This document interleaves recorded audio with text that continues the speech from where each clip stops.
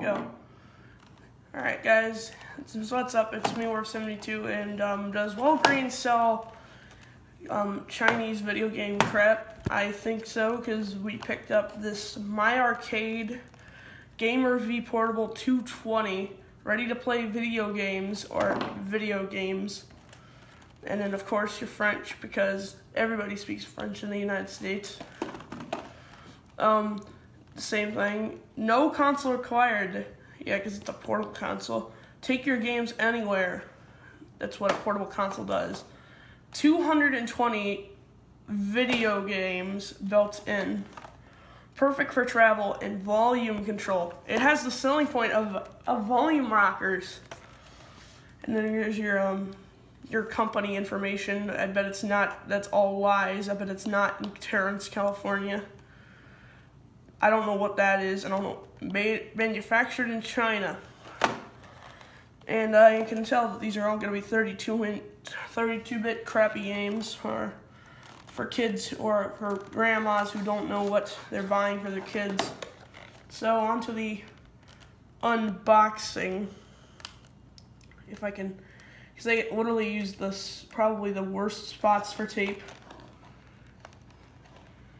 You gotta do it like that. They could have told me in the first place. And already from the side, if you look from the side a little bit, you can see that it's like a matte finish, even though the front of it looks glossy.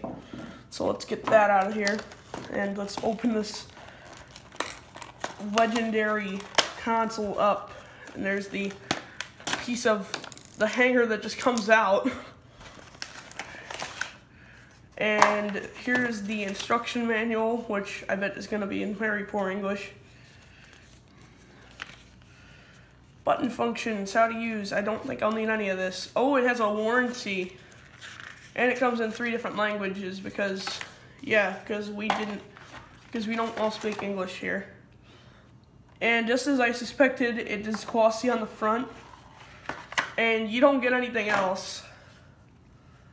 There's only the console, and it feels very cheap.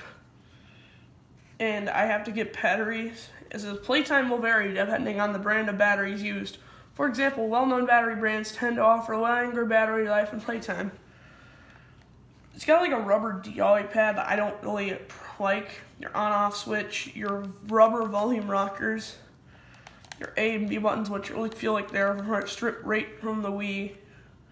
Select and start buttons, and then the display, which is here, but it's got the sticker over it. Let's take that off and see what it actually looks like.